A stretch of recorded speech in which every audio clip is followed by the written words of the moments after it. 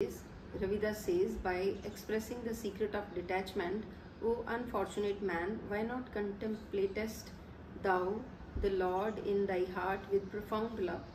Namdev, come thou, who art Kalandhar and Keshwa, in the form of superior Sufi. Thou art the Lord, who has sky as thy cap and the seven nether worlds as thine sleepers. The body covered with skin is thy temple. Like this, thou Lord, the cherisher of the world, art equipped. The 56 myriads of clouds make thine gown, and 16,000 milkmaids are thy trousers. The 18 loads of vegetation is thy mortar, and whole world thy plate. Human body is the mosque, and mind the priest, who says the prayer in poise. With Lady Lakshmi, thy marriage is performed, and through her, a formless Lord, thou seemest to possess form.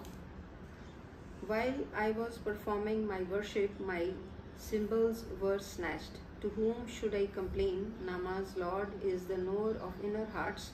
Though he has no country, he is wandering everywhere. Rag Basant. First Guru, Kar first Chaupadas, Dutuke. The creator of all is one, the only one. Truth is his name. He is doer of everything. He is without fear and without enmity. His form is immortal. He is unborn and self-illuminate. He is realized by Guru's grace. Amongst the months, auspicious is the month when the spring season, ever enjoyable, begins. Ever, ever bloom thou, O my heart, by remembering that Lord of the world. O ignorant man, forget thou thy egoistic intellect, destroy thy ego, meditate on God in thy mind, and within thee adopt the virtues of sublime virtuous Lord. The virtuous deeds are the tree, God's name its branches, righteousness its flowers, and the divine enlightenment its fruits. The attainment of God are its leaves, and effacing of the mind's ego its dense shade. Whoever sees the Lord's might with his eyes, hears the Guru's word with his ears, and utters the true name with his mouth, he obtains the full wealth of the honor, and in poise his attention is fixed on the Lord.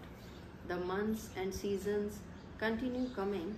See thou, O man, that thou doest pious deeds. Nanak says, they who by Guru's grace remain merged in the God never wither and ever remain in bloom. First Guru, Basant, the month of delightment, spring season has come. They who are imbued with thy love, Lord, they contemplate thee with joy. Without thee, whom else should I worship, and at whose feet should I fall? My king, I am said to be the slave of thine slaves. O my master, the life of the universe, thou art not attained by any other device. Thou hast one sole figure, but numerous are thine forms. Which of thine forms should I worship and burn incense before? No one has found thy limit. How can anyone find it? I call myself the servant of thine servant, O my sovereign.